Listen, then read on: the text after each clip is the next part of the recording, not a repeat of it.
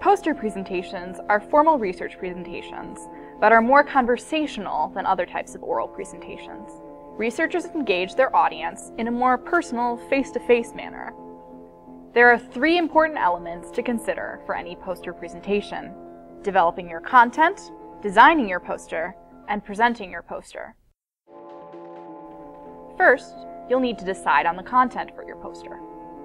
You won't be able to include all of your material on your poster, so you'll have to decide what is most important. If you include charts, graphs, or other visuals, they should be clear, easy to decipher, and well labeled. They should be well integrated and should support the main points of your poster. If there is content you'd like to include that doesn't fit, you can make a handout or a brochure where you can feature information like your abstract, citations, and your contact info. Next, you'll need to consider the layout and design of your poster. There will be requirements about the physical size of your poster.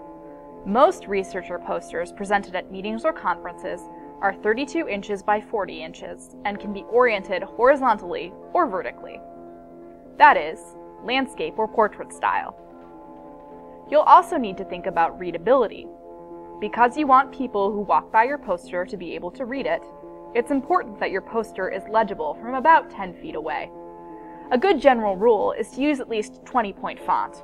Dark text on a light background is the most legible, but don't feel restricted to black and white. Adding color draws visual interest and can make your poster stand out. Because most people you interact with won't have or take the time to read through large blocks of text, use bullet points and break up text into short, manageable sections whenever possible. Here's an example of a basic poster layout. You can see that each of these examples shares some similar features. All of the examples include the poster title and the presenter's name. Sometimes poster authors include the name of or logo for the research office where they work, and sometimes they include acknowledgments. Each poster has a section devoted to including text, typically using headings and bullet points, and each poster includes some graphics or visuals. These are just quick and general poster layouts. You'll definitely want to take a look at some actual poster examples as you're working on your own poster.